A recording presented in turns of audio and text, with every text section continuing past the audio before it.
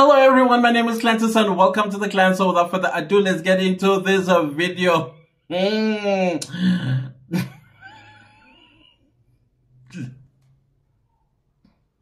me just get through this intro, people, because I've been laughing the whole day and my lungs hurt. Hi, Sapele Poison Cool.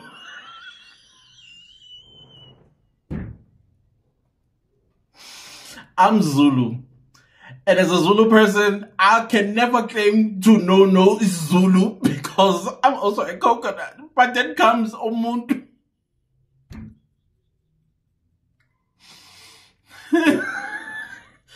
I'm so sorry for wasting your time, but come on, people, today was hilarious.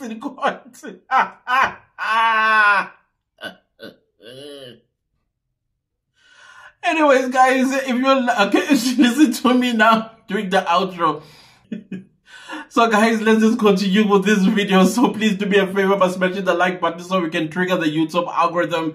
We've been doing really bad this week, I must say, when it comes to the like button. We are not pressing it. As a result of that, the YouTube is like, sir, the algorithm is not getting triggered. So please smash me the like button, and if you're not subscribed to the channel, do consider subscribing. My goodness, I have tears. I don't know if you can see, my eyes are red because I've been laughing the whole day. Okay, let me not get myself laughing. Let's get to this video, guys. I got so much to do. I have to go cut my hair. I have to do a lot that I have to do in preparation for tomorrow. But anyways, guys, Colonel Rapadu continued with his testimony and concluded it, by the way, today when Mshololo took to the floor, and boy, did she cook him for breakfast or what, because basically she did what I've been wanting to hear for a while. Even though Advocate Mngome Zulu did try, but realized, you know what, let me not embarrass him. But Advocate Mngome, what's her name, Shololo, was like, I want to hear you make that translation. How did you tell accused number 2 exactly in isiZulu who you were to him? And I'm like, the translation is wrong. It talked about South and North. I'm talking, yeah, North Pole and South Pole, like worlds apart, and then it goes and uses the word Ipoisa El Cool. Now imagine, guys, you just been tortured, tubed, and done all these things by all these officers, and then eventually you meet the big man, because that's what Ipoisa El Cool means, the higher ranking police. Now you get to meet the person whom probably is the one that gave orders for you to be beaten, to be almost killed by a bunch of hooligans in uniforms. How do I know that now I am meeting the devil himself? And at that time, do you think I'm just going to be happy and willing to write a confession of a crime I did not commit? No, this is inducement at the highest level. And I was like, and then this particular Rapadu person is like, no, that is not tantamount to inducement. That is your own understanding. I'm like, no, sir. After what has happened to me, I would say, okay, now good devil himself, now what are you going to do to me? So of course, maybe by that time I meet you, I'm already cooked. I'm ripe. I'm serenaded, and now I'm ready to do what you want me to do. Whether it's true or false, the fact of the matter is you introduced yourself as Ipoisa El Cool. And then, of course, oh my goodness. You know, there's one thing, learning how to speak Zulu. You know, Zulu is easy to learn. Learning how to speak Zulu is one thing, but knowing how to speak Zulu is a totally different thing. And understanding Zulu as well goes along with you having learned isiZulu. Speaking it though, isiZulu sizokeka, I'm telling you. Especially when you are not a Zulu speaker, because if I always say that the Zulu speakers in Johannesburg or in Gauteng, they speak Fanagalo Zulu. It's like people that speak this language, they're not necessarily themselves Zulu-speaking people, but come from other tribes and other cultures. And of course, because Zulu is a widely spoken language in South Africa, therefore, they will learn those few words here and there and also understand it. But speaking it, totally different story. And that is why this is what we saw on the stand today. In fact, what we heard on the stand today, when he tried to translate is English into Zulu when he... I was like, hold up, cut. Did you see the live chat? Like, it was alive with people just burst out laughing. But anyways, let's not waste more time because just I need to recover from this laughter. I really do. Oh, I know people. No. Please stop me. So at the end of the day, what exactly did accused number 2 understand from Colonel Rapadu? I would say he understood absolutely nothing. It has been established by him, Colonel Rapadu, that accused number 2's level of education is elementary school. I think that's primary school or something like, is it primary school, right? It's elementary school level. So meaning that he does not have any good verse in English or can understand many words in English, let alone an entire conversation in English, meaning that an interpreter is definitely needed. But no, this colonel played both the, the justice of the peace, as well as a police officer, as well as an interpreter. Now, the interpretation part of everything that transpired between the two of them was lost in translation because even understand everybody that speaks Zulu speaking, we were like, why are you butchering our language like that? Anyways, let's go on, people. I know I'm a coconut. I speak Zulu at home. Like fluent Zulu. Like my mom comes from the northern part of KwaZulu-Natal, Empangeni. And if you know anything about people that come from northern KZN, like Ndanzi and all 5 of the accused, they come from northern KZN. That is where they speak Zulu. Kwanongoma, it is where the Zulu kingdom is at. I'm talking the Zulu king or the Zulu royal household is there. Kwanongoma. You can imagine people that come from there when they speak Zulu. It's not as what do you call this? A Gauteng Zulu Fanagalo. It ain't. It's Zulu. It's like And sometimes when my mom used to speak, I'll be like, "Can you notch it down to Durban Zulu?" Yes, there's a difference. There's a difference. I'm telling you, because you have different types of Unamabata, Unamabinga, Uneqhaza, all those people, they speak Zulu differently. So if I was Ntanzi, I would have been totally confused. I would not know what is this man talking about. And secondly, all I want is to save my life because I am before the man, you know, Poison Cool. So of course, whatever that I've been prepared for, it is now happening that I need to drop a confession. Otherwise, the Poison Cool is going to get me his dogs one more time to even kill me. That is what I think was on Dance's mind. So now you ask yourself, was this done freely and voluntarily? I do not think so. So Colonel Rapadu was adamant. He stood his ground and said, listen, I interpreted everything to the suspect at the time and he understood everything. And then in my mind, I'm like, so you are going to take what is written in English or what you wrote in English or what you were listening to the suspect telling you in isiZulu, you writing it in English. At the end of the day, you take what you've written in English and hand it over to him and say, read it and then confirm if everything that is said on the statement is correct. Where's the logic in that? The man just said, I do not understand English. I have very little knowledge about speaking English. But no, you take an entire English written statement, you give it to him and say, read and then confirm if this is true. So this statement was made freely and not coerced? Come on, I don't think so. And this is what he said. The suspect could not read English. And so he forgave him by basically handing the paper over to him to translate for himself that everything that's written is correct. What does Section 35 of the Constitution say? When a person that is detained as well as arrested I don't understand where the differences came when Advocate Baloy stood up and said that is according to a arrested person. And I'm like, but if I'm arrested, I'm detained. English and Zulu are in the same WhatsApp group. I'm telling you, just because you can read and write it does not mean you understand it. One thing I know about English is that it's easy to speak it, it's also easy to read it, but it's difficult to understand. You know, that is why there's an English say that says, listening is a skill. And then with Zulu, it's easy to learn Zulu, it's also easy to understand it, but talking it's totally a different story altogether. Yes, people of Gauteng, I'm talking to you. Today I'm messy.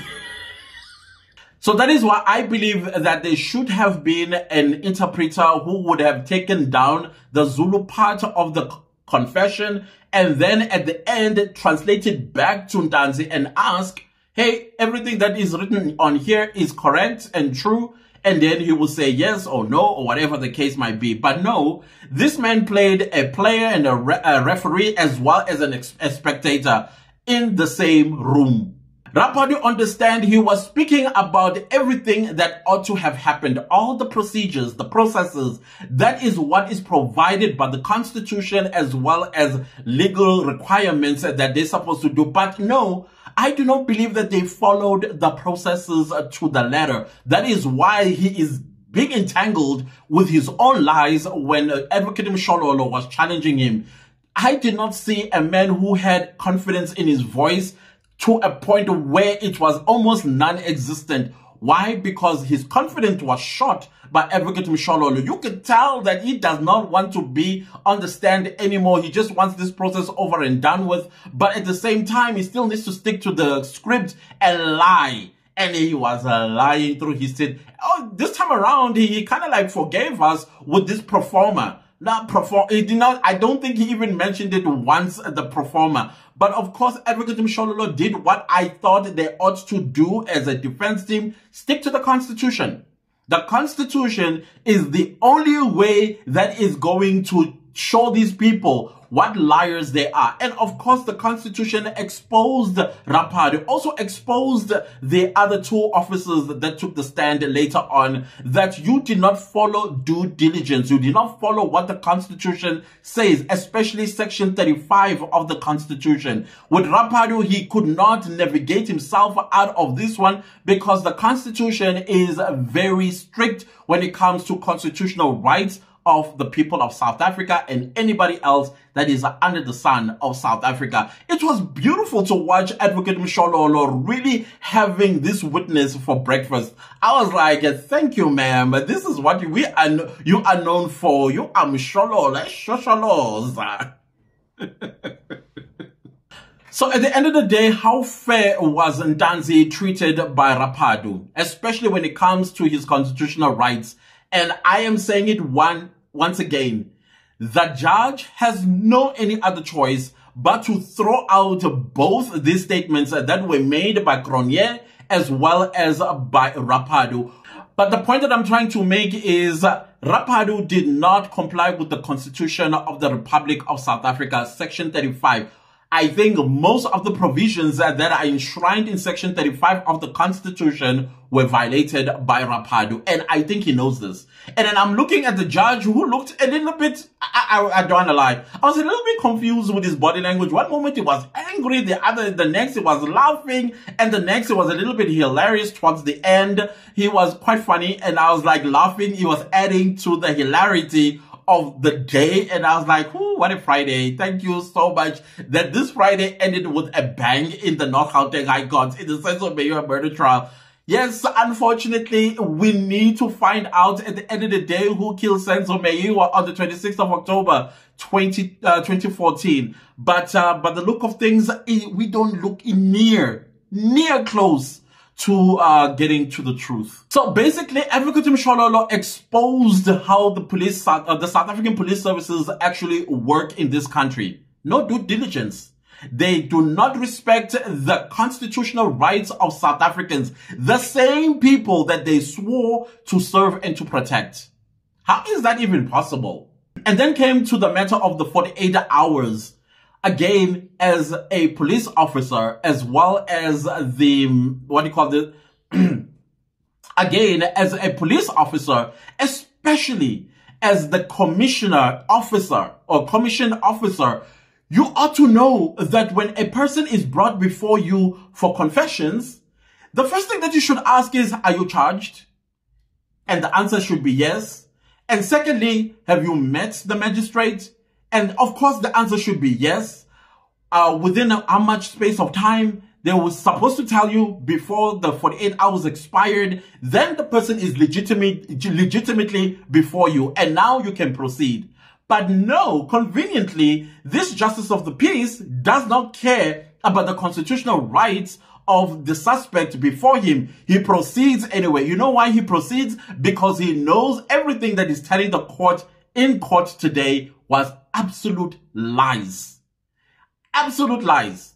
Because there's no way that he's arrested on the 16th and on the 19th, and on the 19th, he comes to you at 2 a.m. and you don't ask these important questions. Because if he had told you that I was arrested on the 16th and today's the 19th, I have not seen a magistrate yet, you're supposed to say, you know what, I cannot proceed from this point on because the constitutional rights of this individual before me have expired. I do not want to find myself testifying in court like he already is, and his tongue is tangled because he can't navigate himself out of the 48 hours. He even says that I don't know if he was indeed taken to court within 48 hours or beyond the 48 hours, which is a bunch of lies from an old man.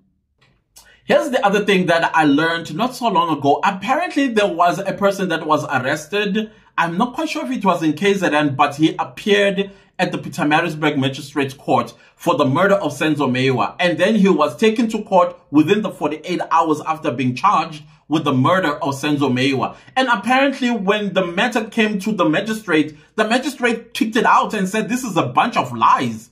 And I think the defense should call that magistrate to testify on their behalf or in their favor. Because I want to hear that story that now you're going around picking every Tom, Dick and Harry, and then you are placing the death of Senzo Meyiwa to take responsibility for, and yet they were far away from the Foslorers for that matter in 2014, and now they have to go to jail and serve a life sentence for a crime they did not commit. I say the defense must get that magistrate on their side so that he can testify and tell the court that indeed on this particular day, somebody by the name of 123 was brought before me, and then he was charged with the death of Senzo Meyiwa or for killing Senzo Meyiwa. And therefore, when I looked at the docket or I looked at the what do you call this, or I did my own investigations, I found out this is a bunch of lies, and I struck it off the roll. So I think the subs actually learned a lesson from that, and they made sure that this time around, the people they are going to get, they do the so-called due diligence, even though everything would have been already prepared before they can actually secure a conviction out of the people that they are going to handpick on the streets of Tembisa, KwaNongoma, what do you call this, GP's Town, as well as Foslorus. So you see, it could have been any of us. Any of us could have been one of the 5 people on the dock today. So it's possible that they did not charge Ntanzi within 48 hours because they realized that if they took Ntanzi to a magistrate, same thing was going to happen. So before they could actually take him to a magistrate, first they need to abstract a false confession out of him. That way it's so-called solid. The other thing that actually made me realize as I was listening to Apadu was testifying was that, oh my goodness, the 2 officers that came after him when they were testifying, they said that he was driven to Boksburg Magistrates Court. I don't think the 2 officers that took the stand are anything to write home about, except to say that it was put to them that they were the people that were torturing accused number 2. Of course, they denied it. And Advocate Ngomezulu reminded all of the 3 of them, this is Rapadu and the 2 officers, that just because a case was not opened against them that a case can always be opened by accused number 2. And then he asked, are you going to deny that you tortured and tubed the suspect? And of course they said, yes, they will deny it. It's on record. So I kind of like that, because I don't think they did think about that accused number 2, if he gets acquitted, he actually can walk into a police station and open a case of assault and all of that, even attempted murder. But it's all. And the other thing that I asked myself, okay, come on, Judge. Gininda, I think at this point, is one powerful cop. And think about Albertine Police Station with accused number 1. Why they did not want to sign him out? So do you think that if accused number 1 or accused number 2 wants to open a case against the police officers that were assaulting and tubing them, they would actually write a docket? I don't think so. Not under Gininda's watch. Any police station, by the look of things, in South Africa, I think is in charge of them. So, of course, there will be no way that IPED would actually have a case of assault, attempted murder, and all of that before it, because all the police officers in those police stations would have feared for their lives. And the last thing that I also took from the last 2 witnesses is that they wrote nothing. Their pocketbooks destroyed. Apparently, the SWAT unit of EMPD was disbanded, and as a result, the pocketbooks were also gone with the disband. Like, how do you keep information, especially on cold cases? Because I would have thought, okay, before you destroy this unit, let's take all the cold cases and keep them aside, because you know what? It's al-boli. Maybe at some point, the case will wake up and become hot again, and then they get to the perpetrator. But no, they threw away the pocketbooks. I was like, this pocketbook thing, every police officer that takes the stand, seemingly the pocketbooks are also missing. Which goes to show that this entire case is a fabrication. So before 3 o'clock this afternoon, Advocate Mngomezulu, who was on the floor cross-examining, I think, Joseph, he said, or he reported to the court that he has something on his chest, and it's even said it's moving in his chest, and that he's asking for an adjournment. Of course, the judge was a little bit reluctant, but he wanted to also know for how long he wants the adjournment. And then he said for the day. And of course, the court did adjourn until Monday so that Advocate Mngomezulu can go check out his chest. I hope he gets well and he recovers so that on Monday he cook this particular witness that is on the stand, because I am thinking he's cracking as well. Of course, Advocate Baloyi did not object to the adjournment, and I don't think Advocate Baloyi will ever object to any early adjournment, because it actually gives him the time that Advocate Mnisi told him that it's no shame, sir, to ask for a very long adjournment so you can prepare your case properly. So every little adjournment that the defense requests, he will not object to that, because he does need the time. He's not prepared. As a matter of fact, I'm not even sure what is he preparing, because this case is dead.